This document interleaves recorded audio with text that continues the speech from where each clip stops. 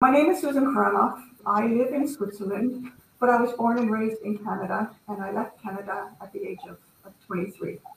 I'm now 60, and I have been living with Refsum since the age of 34. I think my Refsum story is a bit atypical in that my journey to a diagnosis was relatively short, thankfully, and it wasn't until the age of 32 when I started to develop issues with my peripheral vision.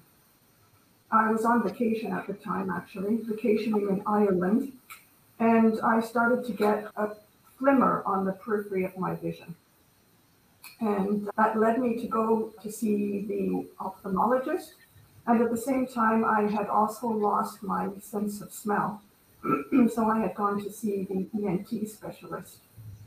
And although I had told both of these specialists that I had these concomitant issues going on, neither of them really made any connection between sense of smell and the RP. When I got my RP diagnosis, the consultant nurse there gave me a pamphlet about a self-help group for people with retinal diseases by the name of Retinitis Pigmentosa.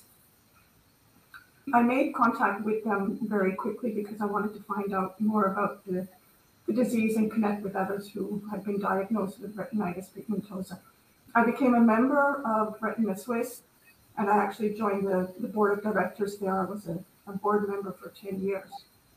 And actually, thanks to that, I got my Refsum diagnosis relatively quickly, because through a chance discussion with the president of Retinitis Pigmentosa, I mentioned to her that I had also lost my sense of smell. And she clicked immediately, and she said that she's aware of a syndrome that presents with both of these conditions, and that although it's a long shot, I should be tested for Refsum. So I went to the University of Zurich and they did a phytanic acid blood test. And sure enough, my levels came back elevated. They were about 190 micromoles at the time.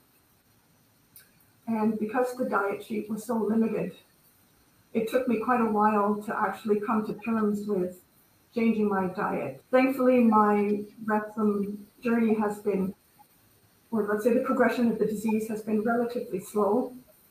My main problem is tunnel vision. So my vision has decreased to about 25 degrees. I was forced to give up driving in 2014. Thankfully, I live in Switzerland, which has an extremely good public transport network. I do have some loss of hearing, although I don't use hearing aids, certain voices that give me issues. And I do have recurring signs of neuropathy. They come and go. I know that despite following the diet, for some reason I haven't been able to keep my levels under control. 5 years ago, I reduced to working part-time, work at an international pharmaceutical company as a global trial leader. Thankfully, my company is one of those companies very advanced with diversity and inclusion, and working part-time with a disability is very much welcome there. You know, a lot of people have various medical diagnoses. You know, there's people who have just a hearing problem, or people who just have RP, or just have ataxia. But with Refsum, you know, we have it all. The other thing that I find a bit frustrating with Refsum is that it's a deteriorating condition. So we're always getting used to a new normal. You know, and I often think with my vision, okay, I've lost so much. If it would only stay like this, I can cope. But, you know, there's this nagging thought in the back of my head that says, well, maybe it's going to get worse. You know, how are you going to cope then? We don't, you know, you just do your best to cope. But it's, you know, so much going on at once that sometimes it's overwhelming. Generally speaking, I don't find it difficult to comply with the diet. Having said that, there are certain things that I miss. I'm living in Switzerland, you know, this is the land of milk and cheese. That's, you know, one of the things that I really miss. Nothing tastes the same as a true, you know, sticky, gooey mozzarella cheese on a pizza, let's face it, you know, no alternative will be that good. You know, my symptoms are not obvious when somebody meets me initially.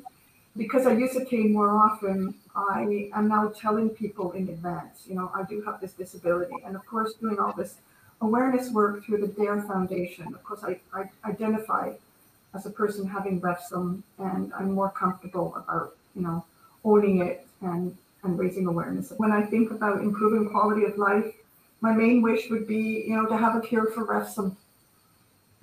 And I do believe that we will eventually have a cure. It may not be, in my lifetime, or I may not be able to benefit from it. The research that is moving along with the support of DARE, I think these are exciting times. But yeah, my one wish would be, to be healthy again.